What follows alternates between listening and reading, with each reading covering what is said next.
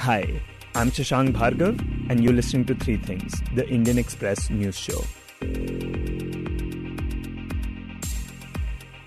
In this episode, we talk about what a recent audit tells us about how the NREGA scheme is being implemented in Jharkhand.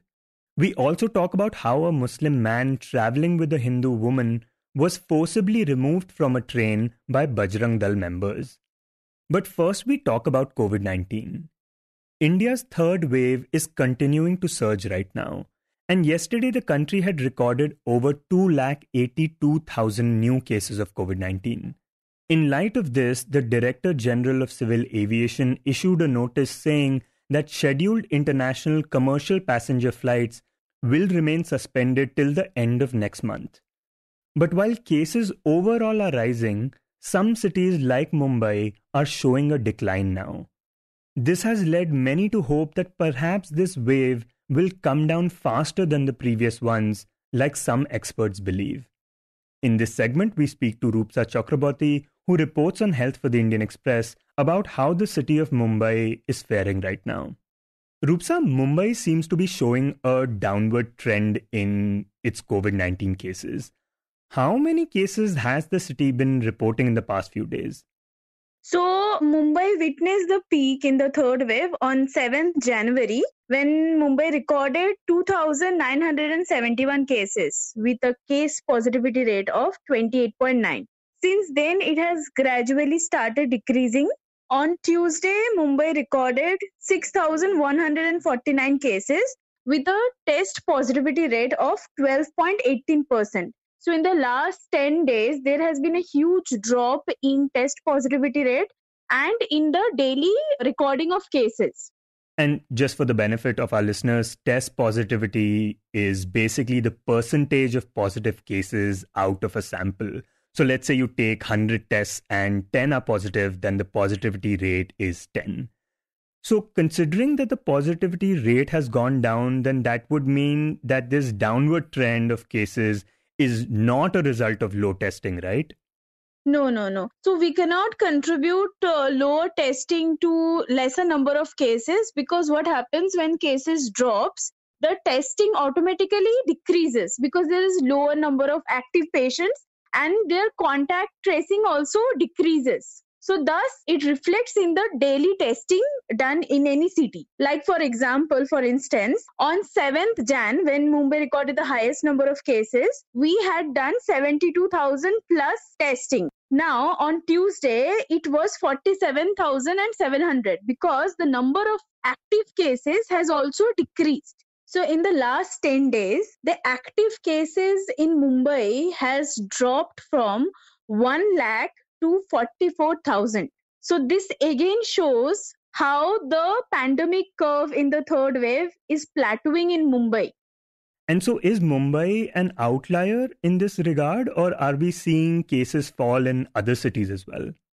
So Mumbai being the epicenter in the first and second wave, also we have seen that it starts from Mumbai and then it gradually spreads to other cities like Delhi, Bangalore, Kolkata. So now also we are seeing a similar trend where the number of cases is gradually decreasing in Delhi and Kolkata. So in the last 10 days, the number of daily cases, which was around 28,000 in Delhi during its peak, has decreased to 11,684 on Tuesday, which is a massive drop in daily COVID-19 cases. Similarly, in Kolkata, the cases dropped from around 8,000 in its peak to 2,205 on Tuesday. And when it comes to Mumbai, are we also seeing hospitalizations decreasing in number? Yes, because as we know, as we seen in the third wave, most of the 90% of the patients have been asymptomatic. Now, as the number of overall total cumulative number of daily cases has decreased, it is also been reflected in the hospitalization rate, which has decreased with a decrease in the daily count of cases. And like in previous waves, are we then seeing cases increase in rural areas when cases in cities are decreasing? Yes. So there are 6 districts in Maharashtra which are recording more number of 7-day positivity rate than Mumbai. This includes Pune, Thane, Akola, Raigad, Nanded, and Nasik. And Nasik has 7-day positivity rate of 35.4%. So it shows clearly that now from the centers like Pune and Mumbai, it is gradually spreading to other districts and it will further spread to rural districts. And what are the main concerns with that happening right now, with COVID cases reaching rural areas? So the main problem is that most of these districts are not fully vaccinated, or the coverage of vaccine is very less compared to cities like Pune or Mumbai. So in Pune and Mumbai, like for example in Mumbai, the fully vaccinated coverage among the eligible population is around 90%. Despite this, we had so much infection rate, right? Because of the high transmissibility of this new variant, Omicron. So now, as it is spreading to the rural district and with lesser coverage of vaccination, it may cause more severity among the patient who already have comorbidities. So that is one concern that the public health department has now.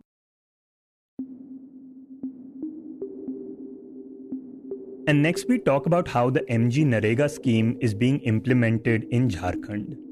Now, the Mahatma Gandhi National Rural Employment Guarantee Act, also called NREGA or NREGA, is an act that provides unskilled jobs to millions of people every year.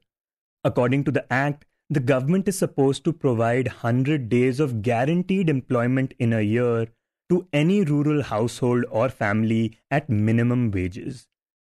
This act is the one that has ensured that many people living in rural areas who have lost their jobs during COVID are at least able to get some income. For example, the migrant workers who had to return back to their villages in Jharkhand. But it turns out that many people in the state are actually not being able to benefit from this initiative.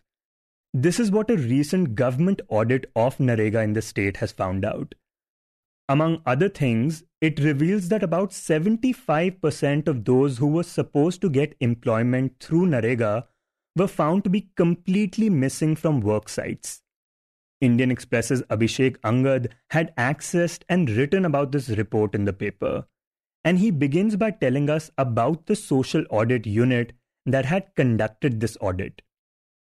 So we need to understand that this is a system to keep things in checks and balances. So social audit unit is part of Rural Development Department, and NREGA is also a unit under Rural Development Department. So as soon as the system gets to know, look, there is some fraud going on there, then the particular block or particular panchayat is asked about action taken report on that particular scheme or work. And then money is being recovered and suspensions or terminations of work happen that way. So it is very important because NREGA has been a very important tool, especially in Jharkhand, because around 10 lakh people came back in the last 2 years. And the act is very clear mention in the act that how it is a demand-based tool for social protection of people who demand some kind of work.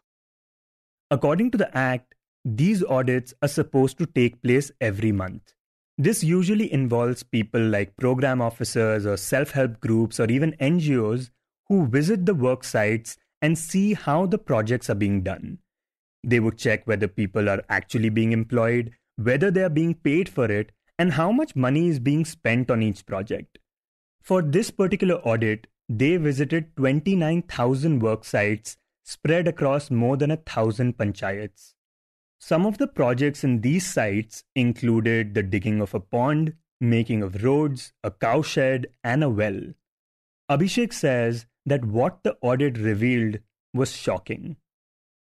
They found out that 75% of the workers which were supposed to be present as per the muster roll were not there. Now we need to understand what is the muster roll. So it's not just any other attendance sheet. So muster rolls are generated online. And how does it happen? Every village has a Rozgar Sevak and there are panchayat secretaries, there are mukhias. So they all keep a track of who are the people who require daily wage and jobs at their villages and what are the assets that are required to be constructed.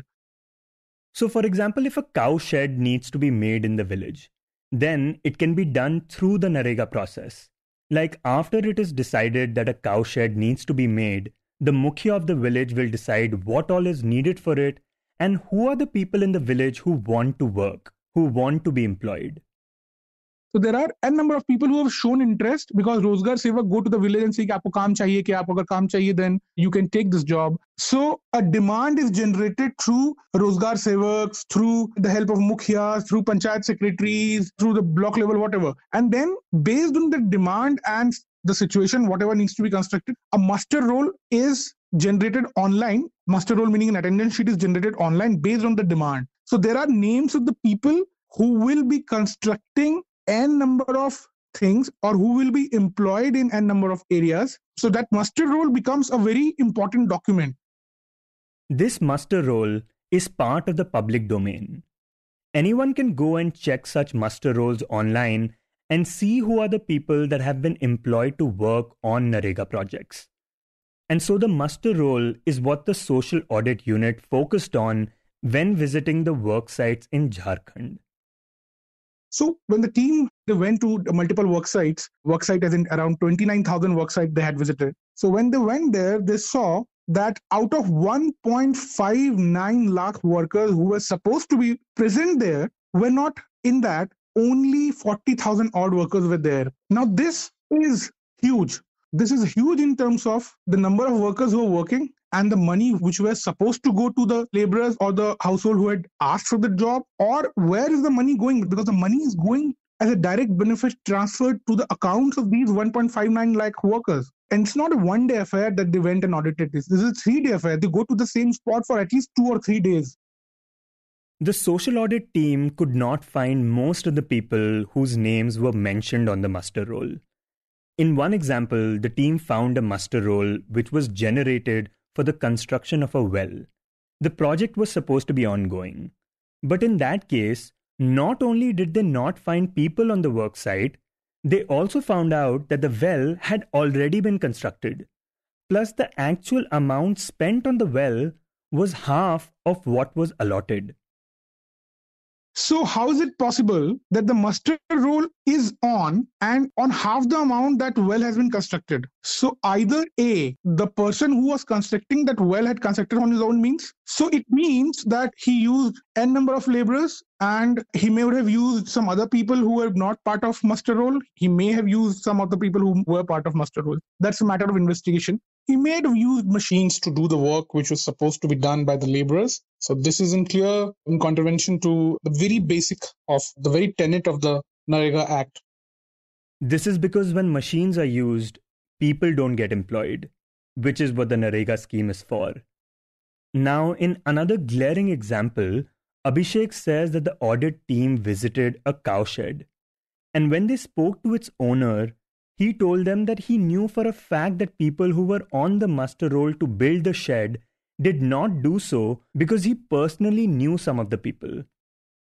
Because one of them was working for a competitive examination in Jamshedpur and another one never turned up in that village. But their names were there in the muster roll. I spoke to the owner and he told me that how it works is that the person who is giving the job, who is trying to make the demand, create the demand, is someone who is in connivance, and these laborers are also the people in the muster rolls are also in connivance with those people. And what happens is in few days the direct benefit transfer amount goes to their account and in a meager sum they withdraw the remaining and give to the person who does all this.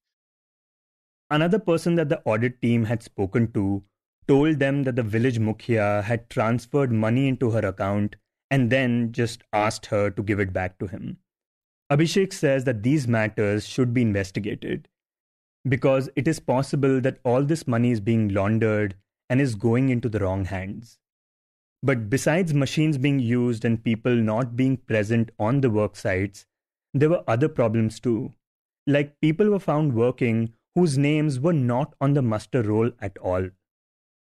There were around 1,787 workers who were found working there whose names were not there on the muster roll. So earlier we discussed how people whose names were there in the muster roll never worked there. Now the other finding was that people whose name were not there in the muster roll, they were also found working there. Essentially it means that somebody is giving them some amount of money on the cost of someone else, that someone else's name is being there in the muster roll and someone else is working there. The audit team told Abhishek that what happens in many cases is that people who are not on the muster roll are employed and made to work twice or thrice the amount one is supposed to in a day. And these people are paid only a day's work, sometimes more, but the project is completed at a much cheaper cost. And the official muster roll, of course, continues to tell a different story at a different cost. Abhishek says that there are other checks and balances in place to stop this from happening, but those were not followed either. Another major important is, okay, once you have generated a muster roll online, but it is mandated in the law that printout of those muster roll will always be there with the people. So those people should also carry muster roll along with them. That was not there. Now there has to be a display board. This mandated in the law that there has to be a display board there near the work site. In many such cases, a board was never there. And there are a lot of other issues. For example, there's delay in labor payment. Of course, we talked about how machines are being used. But one of the major issues that came out was the people not being there. So where is the money going? To whom the money is going? Okay, so Abhishek, since your report came out and was published in the paper, have we heard anything from the government regarding this? So what I have heard from my sources in the government is that the center's RDD secretary, Rural Development Department secretary, had read that article and they had a conference call and told that, there's this report which has been published in the Express, and what are your SOPs to deal with such kind of social audit findings? So that they have done. And yesterday there was a virtual video conferencing where they had asked all the DDCs to get on their toes and see and to file an action taken report as per the social audit finding. So that is there. But I just need to mention one important thing. And that is Jharkhand has been a place where social audits are happening in this space. It means that there is, if social audits happen, we report that it means that there is a system of check and balance. It's not that in other states where if we don't hear anything, there is no problem at all, doesn't mean there is no problem. Right, and you were telling me that there are allegations against some social audit teams as well about how they have become corrupt and are now engaging in extortion tactics. But yeah, I suppose it is good that at least this instrument of checks and balances is still there. But also, Abhishek, are there examples of such discrepancies being reported on in the past as well? Yes, there have been discrepancies in the past too, where these kind of issues have come. But the only problem is sometimes the report also don't come to us, the social audit findings, because the government is not very happy or transparent in giving it properly to us, saying that, look, these are social audit findings. Because you know what happened, even after the social audit report was submitted to various districts and to the government, when I called them, कि भैया क्या हुआ है, have you taken any action? देखते हैं, पढ़ेंगे, अभी तक पढ़े नहीं हैं. So it's not that the government is very serious about the findings, because for a state who claims to be the welfare in its core in terms of how migrants are being treated, and the state claims that we have done a lot for the migrant, this should be an eye-opener to them, because this has been happening for a lot of time. But this concurrent audit that is still happening, and the fact that we also published that story, I think this should be an eye-opener for the Jharkhand government.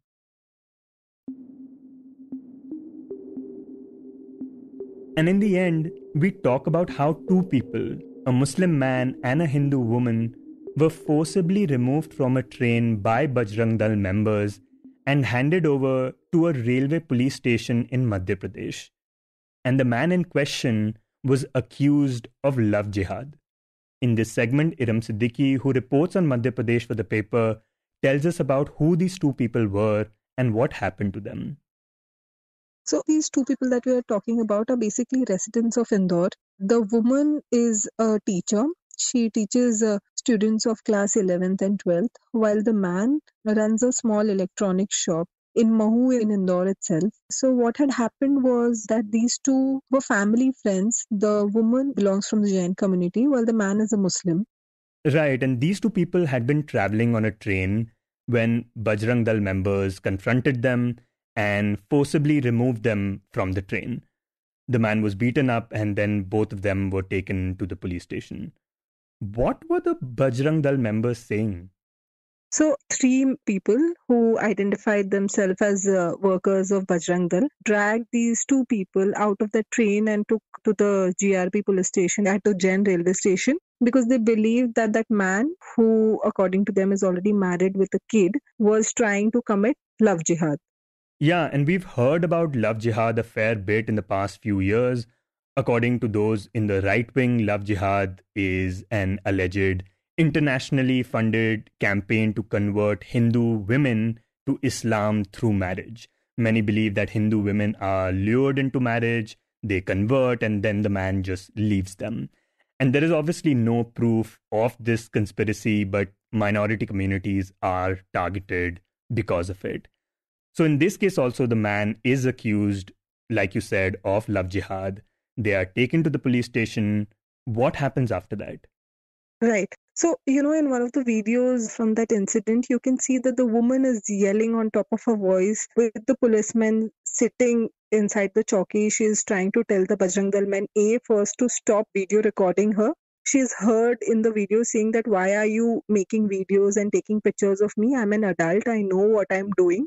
I am a teacher and I teach children. While all of this is unfolding, you can see the policeman just sitting out there while one of the Bajrang Dal men, later identified as Pintu, tells that woman that I am not talking to you, I'm talking to this man. And the man who was traveling with that woman is seated there. And the police is doing absolutely nothing, and they are mere spectators inside the police station. Now, what the police did after these allegations were levied by the members of Bajrang Dal was they summoned the parents of these two people from Indore, which is around 65 kilometers away. Their parents had to come in and clarify to the police and explain their position that we've known this man for over a decade. They were family friends.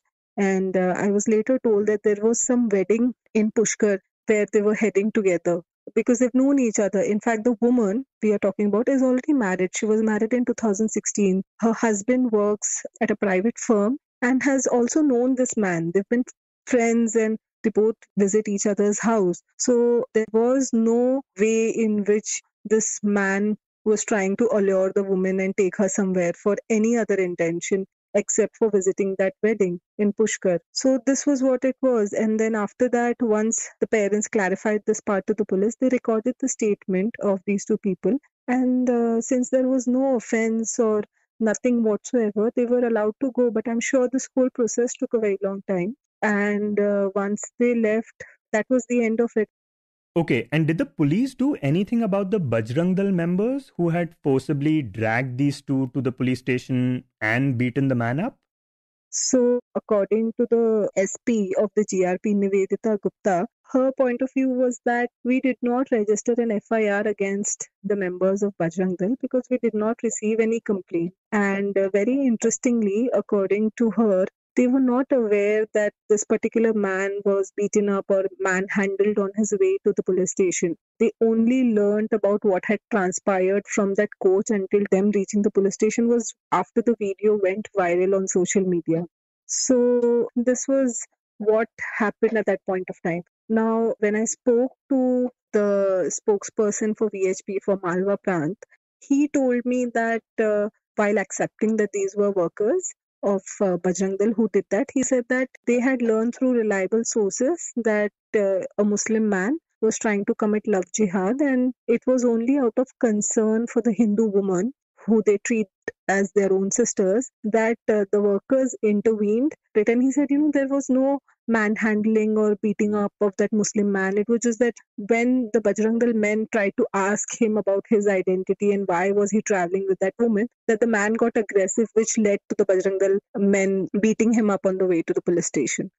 And Iram, have we seen such incidents happen in the past in Madhya Pradesh, or would you call it a one-off incident?